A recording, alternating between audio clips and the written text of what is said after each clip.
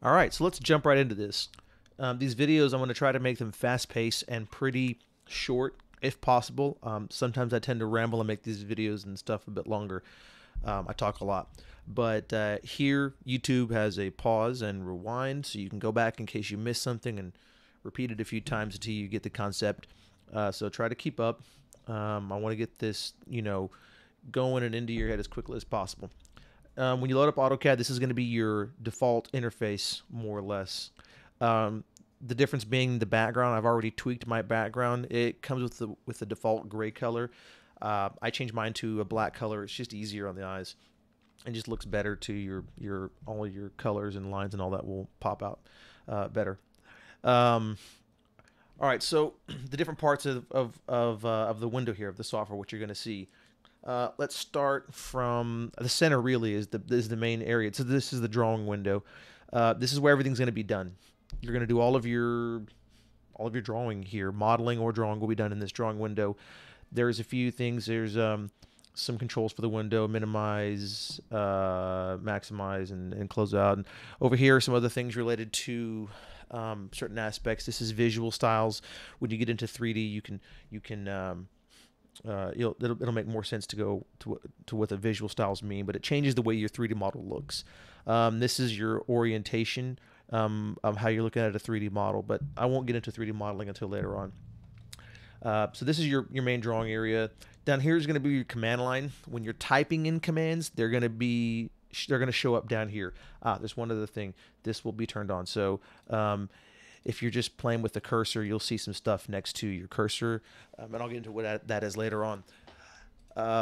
But you'll see things down here in your command line as you're doing certain things, certain commands. Information will pop up down here, or as you type in a command like line or something, it will be entered here in the command line, or also next to your cursor. You can see I'll type in line, it shows up there. Either way, up here is your really your toolbar. This toolbar works a lot like maybe Microsoft Office products. You're going to have tabs, and each one of the tabs will have commands and functions and features and things of that nature that relate to whatever that tab is. So Home tab, having most of your really commonly used commands and icons and all that kind of thing.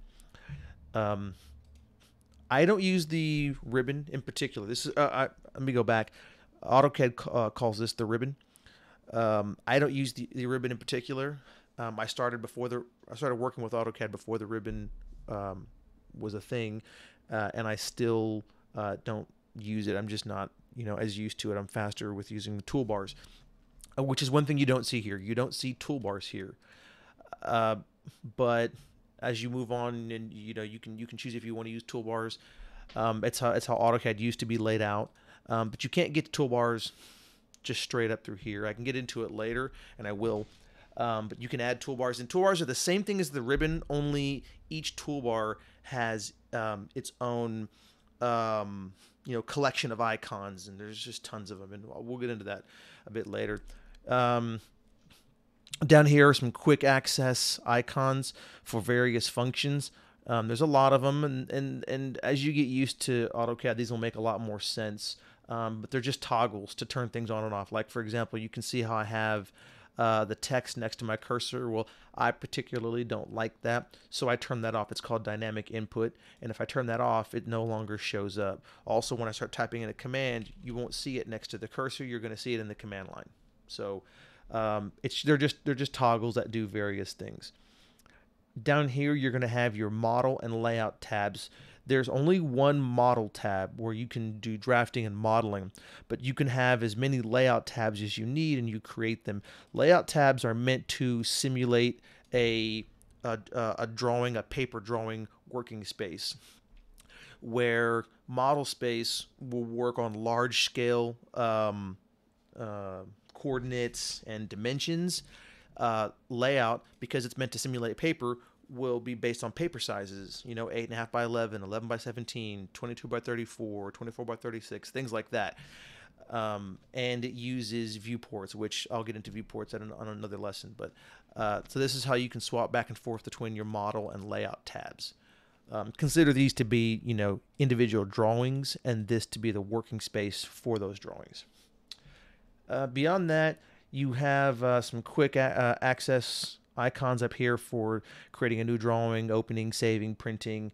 You have kind of a help over here and some online functions that I don't really ever mess with. They just don't really help out all that much. But that's it. So your major areas are your drawing area, your command line, your main toolbars, or in this case, the main tabs on your ribbon with all the commands, your quick access down here in the bottom right-hand corner, your layout tabs, and your quick access function on the top left. You can also click the A here, and it'll bring over you're up like a more traditional menu with new drawings, open, save, and things of that nature. But that's it. That's your layout. This is what you're going to get familiar with for a little bit until you're ready to move on. Just real quickly to show you. So in order to even get to the toolbars in the first place, should you want to use those, your menu has to be turned on. Not this menu or these. There's an actual menu bar up here with the full AutoCAD menu. And to get to that, it's hidden by default when you install AutoCAD. To get to that, you're going to type in menu bar at the bottom. It's a variable we're going to turn on. You can toggle it on or off. 0 for off, 1 for on. So we're going to say 1, enter, and you'll see now there is an additional toolbar up here. This is really the main toolbar. This is when you turn the ribbon off, and you'll see if I just right click here and say close, that all the tabs are gone. So what's left is that toolbar. If I didn't have this toolbar turned on, I wouldn't have access to anything.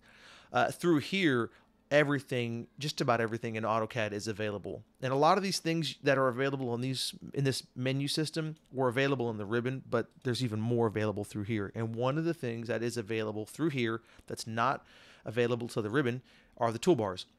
When you go to toolbars, you choose either AutoCAD or Express if you have Express installed. And from here, you can pick which toolbars you want. Let's say I want the standard toolbar. So I'll just go to standard. Standard has things like open, save, print, undo and redo, and some other things like that. And what happens is it creates a toolbar. Now the toolbar is just this. You can place the toolbar by dragging it anywhere. You can dock it to the top. You can dock it to the side. Either side, and don't think the bottom because your command line's there. You can go through and once it's docked, you can right click in this gray area, and then you can go to AutoCAD and start picking out your other toolbars. So on the next video, you might see that I already have my toolbars already set up because I'm used to that, or maybe not. It might help you get used to the ribbon as well. So also for this command line, you can leave it where it's at, which a lot of people do, or you can drag it down and dock it to the bottom where you can see a bit more of the history of what you've been typing in. On top of that, hitting F2 brings up a separate window that shows the entire history of the command line that you can scroll up and down through, just an expanded command history. But I like to keep my command line docked because it allows me to see things permanently. When it's set up here, what you do will come up, but then after a short while, this area will fade away, and that kind of is cumbersome to have to go back. But so I leave it docked. So that's that. I'm going to close this out, turn off my standard toolbar, and bring the ribbon back by typing in ribbon. There we go. So that is your AutoCAD interface. As far as colors, and I'm gonna take you to a window that's gonna seem really complicated and foreign, but just follow my directions exactly. If you want to make things look cleaner, go to options by typing in options. Oops, gonna spell that right first. Type in options, and you're gonna want to go to the display tab. Okay, lots of tabs here for options. Go to display tab, go to colors. And you have all these working areas. So in 2D model space, you want to change the color from what it currently is to the black color. In your sheet layout, you're probably also going to want to change that to the black color. Same thing for 3D parallel projection. Skip perspective because you're not really ever going to work in that unless you have a really powerful machine. Perspective in AutoCAD takes up a lot of processing power. And a good graphics card, good processor. And the block editor for later on down the line, also change that to black.